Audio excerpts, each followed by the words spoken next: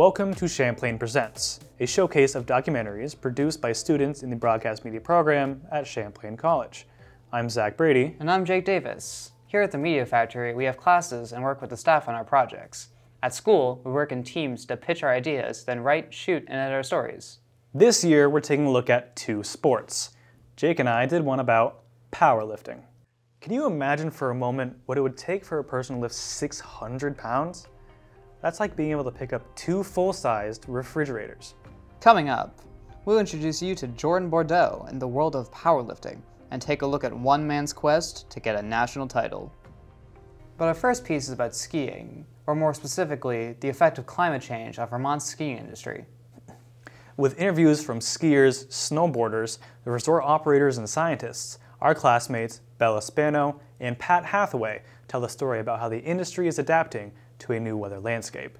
Their story is called Steep Slope. In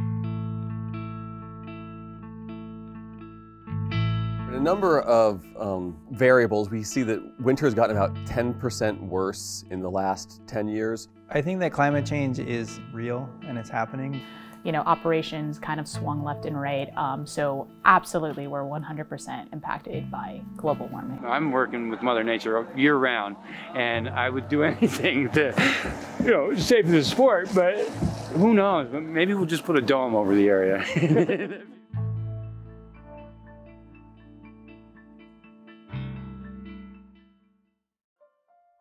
Vermont's ski industry represents big money, about $1.6 billion in the 2022 season. 350,000 skiers hit the slopes and around 13,000 people are employed, but that industry is facing some major challenges. Because of warm weather, some resorts had to close temporarily and stockpile man-made snow for colder conditions. I think there has definitely been differences. I remember when I was a kid, we would always say, oh, there's like a February thaw and it might get warm for a couple days, in February or sometime in the winter. But what I've noticed is it seems like that just happens more frequently. This sparked the question, what happened to Vermont's snowy climate? Many experts believe the answer is clear: climate change. In Denver. Seriously? You're teaching them. I've taught skiing for 45 years.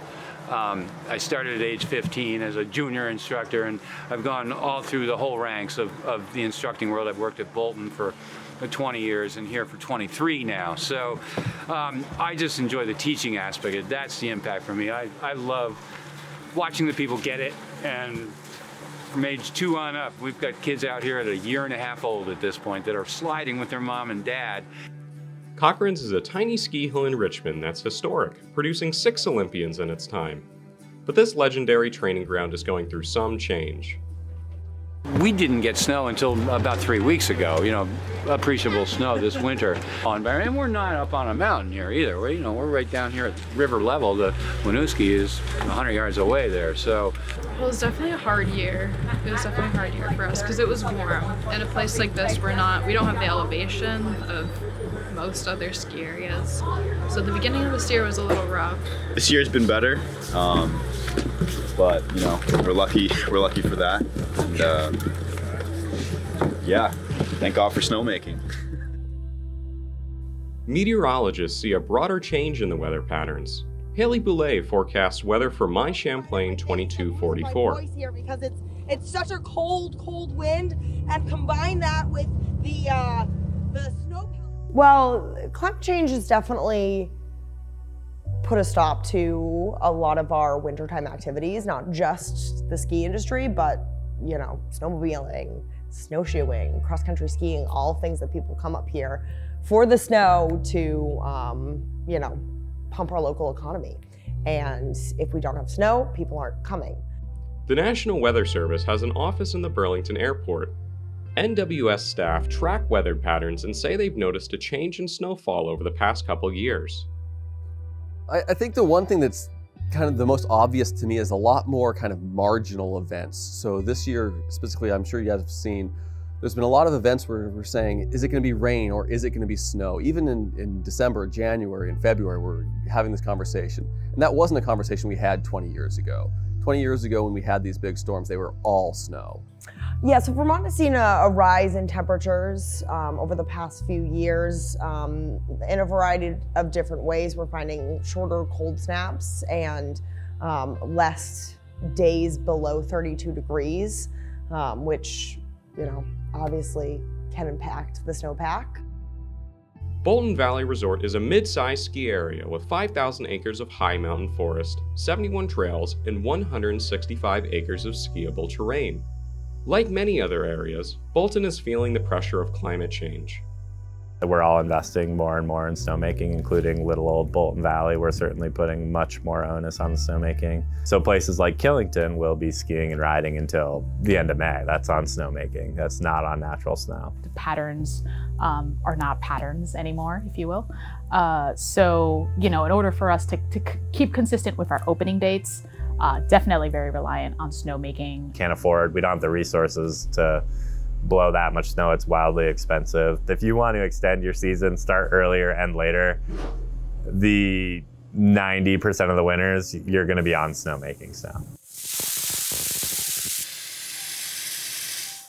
The changes are happening. We can almost see them happening kind of season to season, which feels like it's in real time. So it's pretty urgent. Even though the number of ski visitors to Vermont increased a little bit in 2022 compared to the previous year, the trend over the last 10 years has been down meaningfully. When it comes to snow reporting, trying to predict future forecasts, I know Mount Mansfield is our reference point for all things snow. Mount Mansfield has been Vermont's indicator for snow. At 4,395 feet, Mount Mansfield is the highest mountain in the state. So on top of Mount Mansfield, there's about 50 inches of snow right now. Normally for this time of year, we have about 66 inches of snow. So we're running at about 16 inches below where we should be. And again, then if you look at Mount Mansfield, which is at 3,900 feet, it tells a similar story. There, the snow stays a lot longer. It's like May 25th that they tend to lose their snowpack. And again, it's a couple days earlier in the last several years. Due to the height of Mansfield, various elevations are measured to see how much snowfall they get. This data helps ski resorts figure out how much snow will be at a given elevation. Given the snow on Mansfield has been about 16 inches below average, that's been bad news for corresponding elevations at Bolton Valley. Ultimately, it's hard to predict what we'll see next year when the years are just not kind of having a consistent pattern. So definitely a little troubling. For many in the Vermont ski industry, what's troubling is the cost. Smaller resorts shoulder a heavier burden when making snow. Its production is tougher on the bottom line. Yes, some reports have shown that the 2021 to 22 season experienced a $100 million decline in revenue. As the weather continues to be erratic, how will ski areas thrive? Some places are turning their facilities into event spaces or summertime destinations. We've also purchased the Ponds wedding venue and did a renovation of Timberline Lodge to make both of those really first-class groups, sales, events, and weddings destinations. There's no more waiting. Like, to make this a viable business, it really needs to be a year-round resort business. And a lot of that has to do with just winter getting a little shorter. The Vermont ski industry is definitely looking at a period of significant decline, unfortunately. And so the urgency is really high. Again, if we have 13 million visitors per year, certainly many people come here during the summer. The future of the industry is changing now that there's weather unpredictability. That uncertainty has many worried about what would happen if skiing and boarding were to melt away. We carry this victory of the season, with a grain of salt, knowing that it's not necessarily going to be the same trend next year. So yeah, definitely something I'm wary about for sure. The issue is urgent. A significant portion of those tourists come in the winter, and if the key winter sport of skiing, downhill skiing, alpine skiing, is declining, because of these environmental factors, then we really have an urgent need to identify ways to replace that revenue in the economy. Skiing has been a big part of my life for, as I said, much of my life. So it would be really sad. I mean, it would be unfortunate, and I think it's a great thing that a place like this exists for the community around here. I just love outdoors, and I love being one with the world, right? And that's what you're doing when you're skiing. And you get on the mountain and you just see how huge it is, and then what kind of geological consequences have forced that over the millennia, and to be part of that is just really special for me.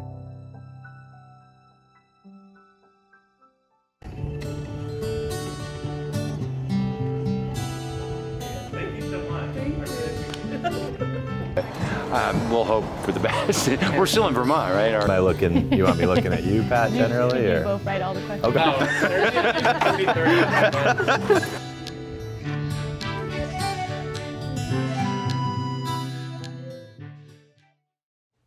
Welcome back. We're joined by Pat and Bella to talk about their documentary, Steep Slope.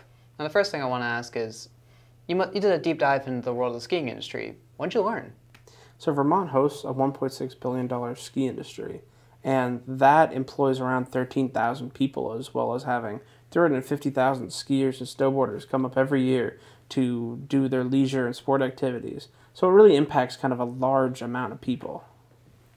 So you guys traveled all over the state of Vermont for this documentary. Was there anything that surprised you in making this? Like Pat said, all these people come to Vermont to go skiing. So one thing that has been really important over the past few years is snowmaking. So they have to make snow to keep up with less snow coming on the mountains. So it really depends on your elevation, if you're close to a large or small body of water. And it's really difficult for some of these ski areas to make snow and keep up with the industry. All right. And now, after all has been said and done, what was your favorite part about making this documentary? So I think my favorite part about this documentary was going to the different ski areas and just different places in Vermont. We met a lot of people, and the people at Cochrane's were very nice and Bolton were very nice. And I've personally never been to these places before, so it was really fun to go out and explore. So we really got the opportunity also to see a lot of the natural beauty of Vermont. There's a lot of landscapes, mountains, and even in the ski areas that have just this amazing natural beauty. So we really got to go around and explore that. Well, thank you guys so much for answering our questions, and great job on your documentary. We'll be right back.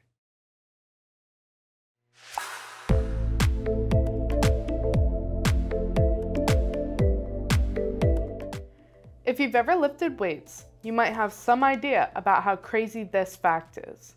The subject of our next story can lift more than 600 pounds in what is called the deadlift. That's the ability to lift a weighted barbell just off the ground and stand straight up with it. Why would powerlifting like that be something that someone just has to do? That's what Zach and Jake wanted to find out. They met Jordan Bordeaux, a St. Albans powerlifter who has big ambitions. Their piece is called Deadlift. Last lift of the morning session, everyone. We got Jordan here with 600 pounds. Fire is loaded for Jordan.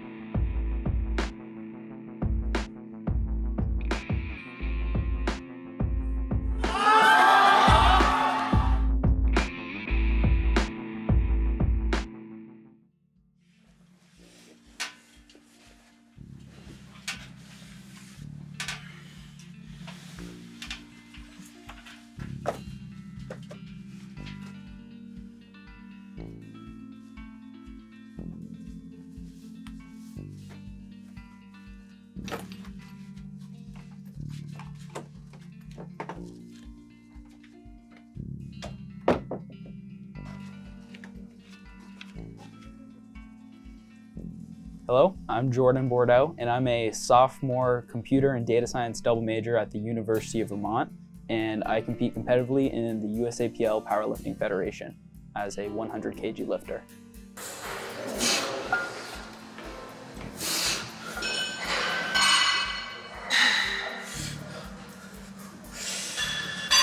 So I got into competitive lifting sort of as a result of my family's gym that we owned in St. Albans, Vermont. So we had opened up the gym in January of 2019, and then I worked there and I worked out there for a couple years, but over time I kind of just grew to enjoy going to the gym for the sake of going to the gym. I just really enjoyed like going in and lifting. Yeah, so powerlifting is a competition of the squat, bench, and deadlift. So the squat is the one where you put the barbell on your back, you squat down, and you have to, your hips have to go past your knees in order for it to count. The bench is the one where you lay down on a flat bench and you bring it down to your chest and you push it up. And deadlift is just the one where the barbell is on the floor and you pick it off the floor until you lock out your hips. Our personalities will mesh well, our goals mesh well, that this is someone who I actually want to put a lot of effort into, and they're willing to go through the standard that I hold people to, which he has done a good job of. From like a macro perspective, Jordan's progress has been very good, but there's been times on a micro scale where it has been poor, and that's going to be something that everyone faces because it's hard to get stronger. You know, we're not like gorillas, and we don't just have like unlimited amounts of strength. So you really need to find what works and what will be the right stimulus to make sure that you know, continue to progress someone without breaking them, so to speak. And then I found that I really just like pushing myself on like squat, bench, and deadlift in particular. And so then I just really started pursuing that, and I believe it was March 2021 was the first powerlifting meet I competed in. And from that point on, I just kind of really fell in love with the sport and just the process of training to get stronger. So from there, I just kept training like that. I really want to just keep lifting and keep pursuing it until I win some kind of national championship, whether that happens in my 20s, 30s, 40s onwards. I really just want to stick with it until I reach some kind of high level like that.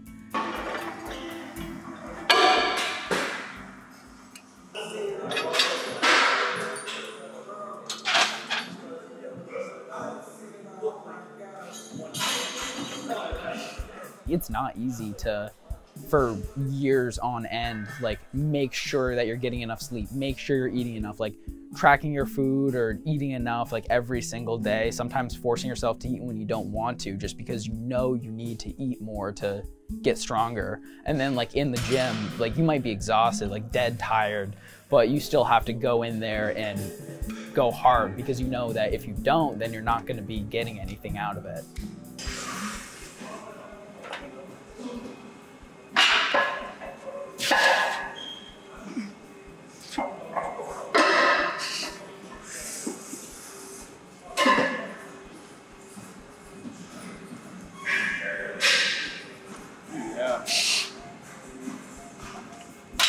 I would definitely say it's kind of like a second family in some ways, like the group of people that we always see at Lift VT when we go. Me and my girlfriend Ella started calling them the Kilo Crew. And so we're always looking forward to getting there and like, oh, who from the Kilo Crew is going to be there tonight?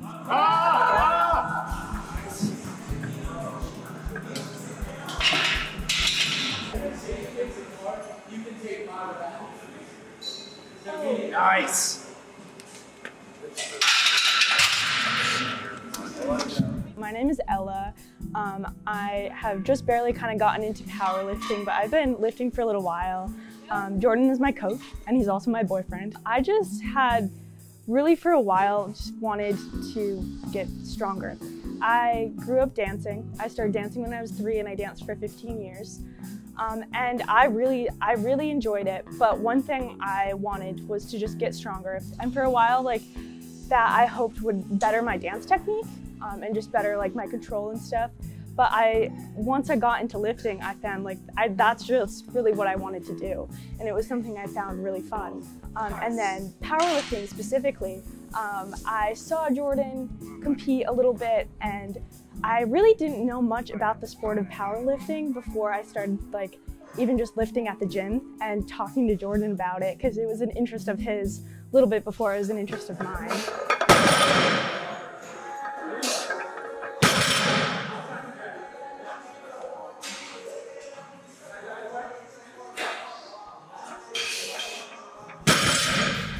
Currently I'm lifting 5 days a week. Like I have to really make sure that I'm efficiently utilizing my time so that I can attend all my schoolwork and then also have time to go to the gym for like 2 to 3 hours.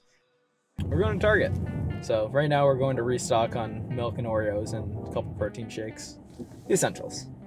So for someone who's a competitive power lifter, because their focus isn't going to be more on endurance and it's going to be lifting heavy and typically lifting maximal or near maximally often, you're going to need a lot of carbs predominantly, because carbs have the unique attribute when you look at macronutrients. So predominantly when looking at competitive lifters, you're typically going to see a high carbohydrate diet and a high protein diet. Not to say that fat's not important, but for this population, high carbs, high protein going to be very common.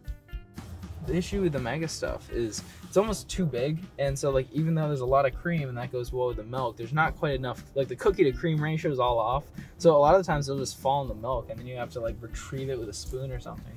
It's really tough. It's unfortunate. Huge Oreo fan. Love Oreos. A lot of the times my little snack runs will be something along the lines of like Oreos and some Fairlife milk, higher protein shakes, and just a couple other like high carb snacks which I can use before the gym. Pop-Tarts are a favorite. Yeah, I'm signed up to do my first meet on April 22nd in Agawam, Massachusetts. And I'm going with a group of friends, and Jordan is also part of that group. So I'm really excited to just get on the platform, really just see how strong I am. Like, this is the first time I'm ever doing a meet like this, so it's just really exciting to see what that's gonna be like. She made it look a little harder this time just to confuse us, but it was a good lift. So I'm going down to Agawam, Mass for my 3rd full power meet and 4th meet overall. I'm going down with a bunch of friends, and so it should be a pretty fun time with all of us competing together. I've been looking forward to competing at this meet for a little while now, because this is by far the best prep I've ever had going into a meet. A few milestone lifts I'm looking to hit are a 551 squat, a 300 plus bench, and a 600 deadlift. The objective of the meet is to get the highest possible good lift, which is 2 or more white lights out of 3 possible white lights for each lift, and secure the best possible total. You're always going to have those nerves running through you, and so it's easy if you feed into that to just sort of like lose yourself and lose a lot of the form that you practice like every day, and forget some of the cues that you do to keep your technique as crisp as possible in training. Bars loaded for Jordan, 275 pounds. Then we're back at the top of the order of Josh, followed by Terry and Will.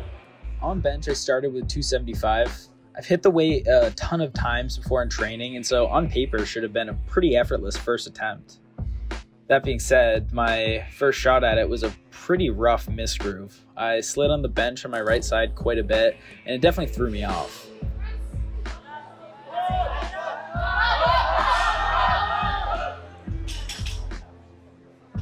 On my second attempt, I was able to bench the weight pretty easily, but I was still a little shooken up by missing my first attempt and just ended up jumping the rack command, which resulted in me getting 2 red lights. Oh, he makes it look easy. For my final attempt, I took the same weight a 3rd time, dialed in, and hit it to secure a total.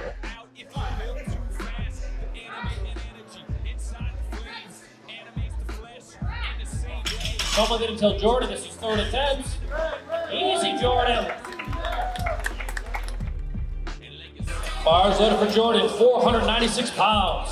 I started with 496 on the squat. I got it and it moved pretty well, so I felt confident going up to the top end range for my second attempt at 529. Come on, Jordan. I hit that weight and it still felt like it was moving pretty well. And whenever a squat feels like it's moving well, I know I have quite a bit left in me since I tend to have a very slow and grindy squat. We got Jordan at 562 pounds. A teenager squatting 562 pounds. I was very nervous about loading 562 since it was still heavier than anything I'd ever had on my back before. And it was definitely one of the hardest squats I've ever done.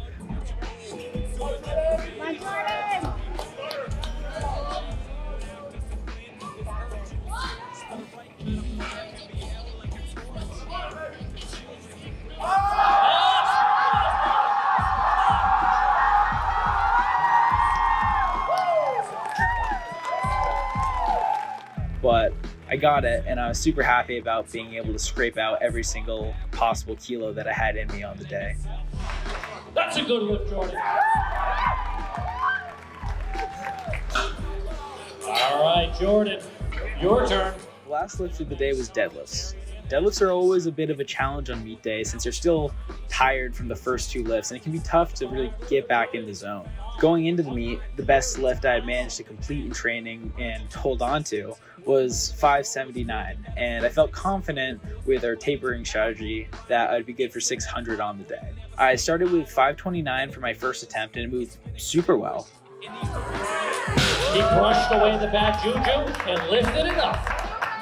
So I felt very solid about going up to the top end range for my second attempt at 568. 568 pounds. I managed to take that, no issue.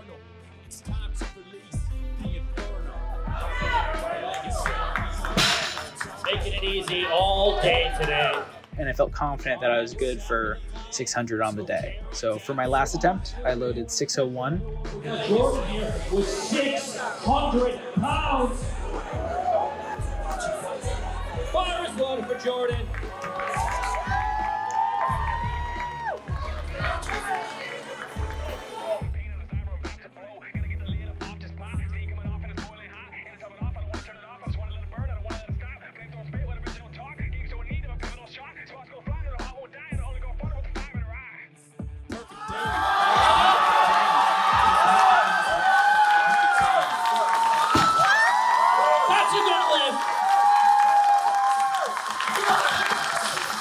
And managed to make it, perhaps even with another 5 or 7.5 kg in the tank.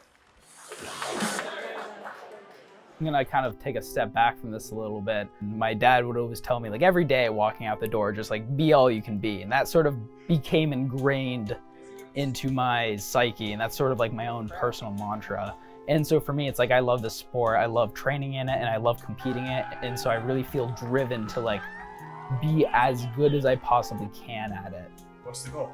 Well, I want to be a national champion. And in first place, Jordan.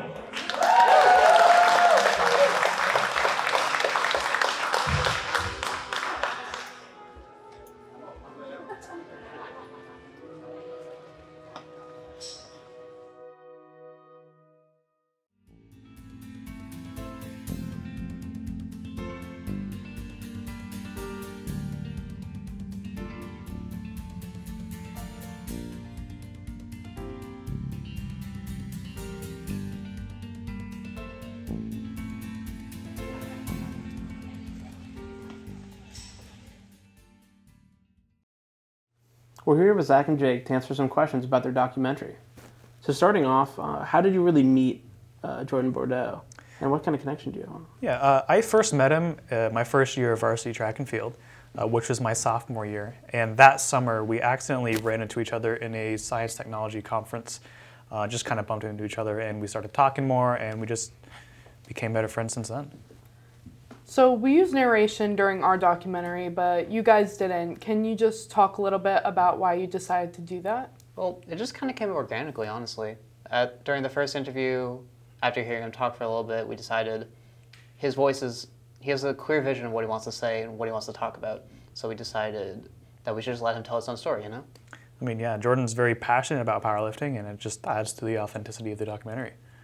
Yeah, you said he's passionate, but I'm really curious. How far do you think he's going to go with this? If I know Jordan, I know Jordan's driven. It's not going to be an easy task, but once he has a goal in mind, he's definitely going to try his hardest to reach that. Well, thank you guys very much, and good job on your documentary. Thank you. Thank you.